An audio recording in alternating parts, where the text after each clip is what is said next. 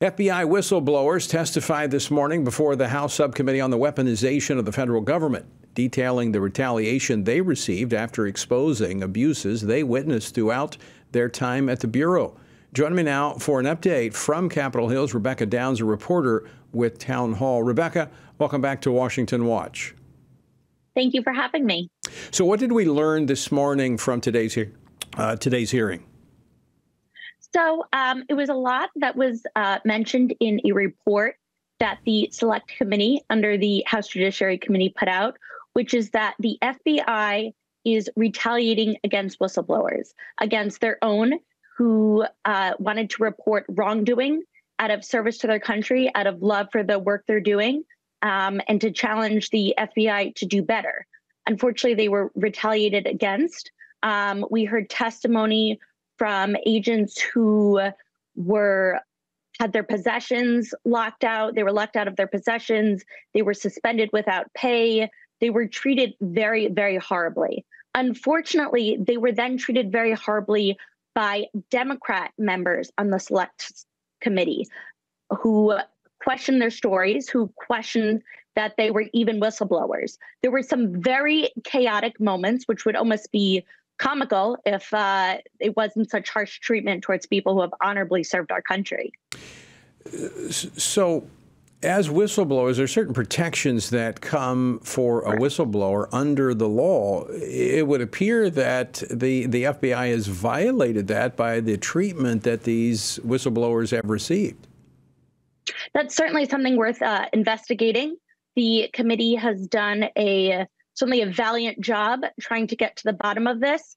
And with any hope, the whistleblowers' testimonies will definitely speak to that.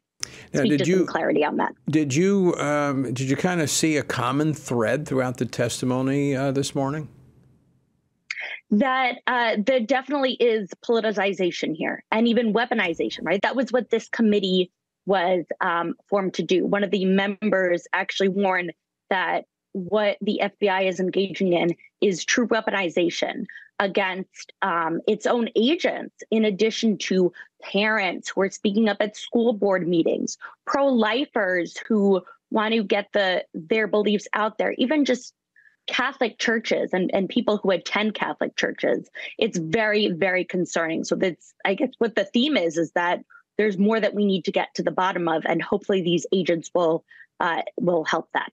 Now, these agents have been, I think, in the testimony I heard, have been removed. They're not working at present, not being former agents. Yeah. So I mean, but they're still officially with the department. They can't do outside work. I mean, this is. I mean, it really would sound as if they're trying to destroy these people.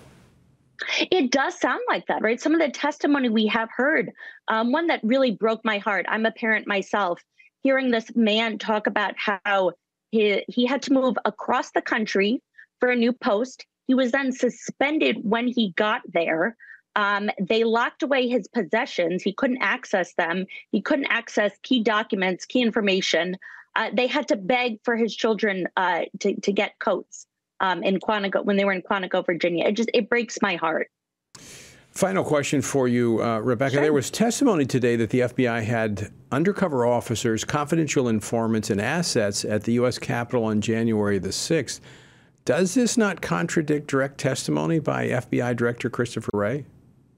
It certainly seems that it would. And Harriet Hagman, congressman from Wyoming, she definitely called out the FBI and the CIA on that one. And that's something we really should be getting to the bottom of. And I think is something that now that the Republicans are in control of the House, I am confident that if we are going to get answers, it's going to be through this committee. All right, Rebecca, thank you so much for joining us today. Thank you. God bless.